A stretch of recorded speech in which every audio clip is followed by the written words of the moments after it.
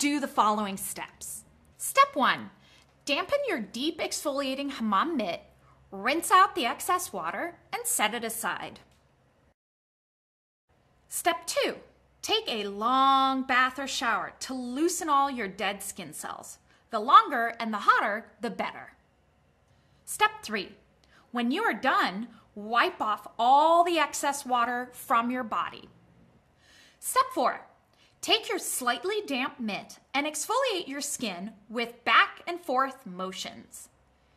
You may see the skin actually start to ball up, but that's okay. That's normal exfoliation. To show how effective the mitt is, here's an example of what came off my arms when we did this video.